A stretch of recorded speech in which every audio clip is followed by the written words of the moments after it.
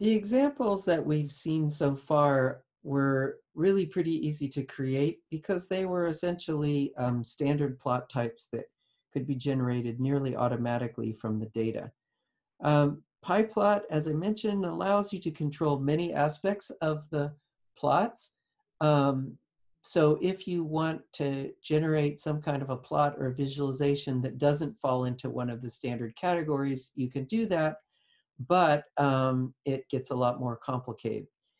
One of the reasons is that there's not just one way to create plots. And so if you have a particular idea in mind of a visualization that you want to do, and you start going online to see how to do it, you're going to find at least one or two or three different ways to create that plot. And that is a bit confusing.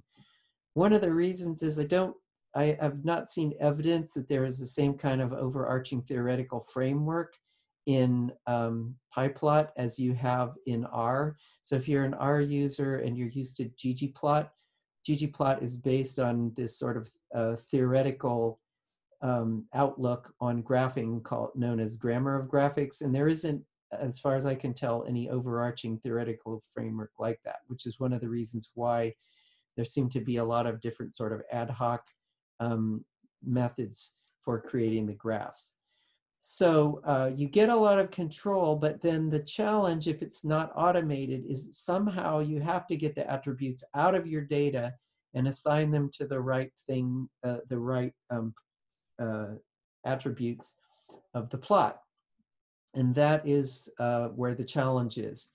So in order to be able to do this, it oftentimes requires a lot of data wrangling, and to be able to carry that out successfully, you really need to be pretty familiar with Pandas data frames and all of their pieces and about their indices.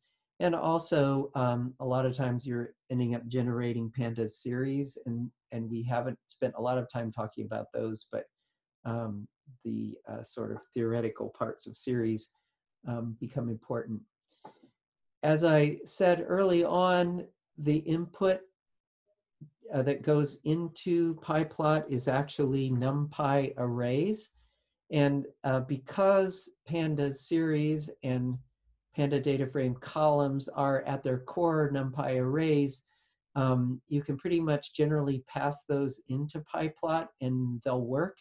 But a lot of times, again, as I said, if you go and look at code examples, many of these code examples will use NumPy arrays as the input. And so if you're unfamiliar with NumPy arrays, this can also be confusing, and you may want to actually learn more about NumPy just in order to be able to understand the code examples better.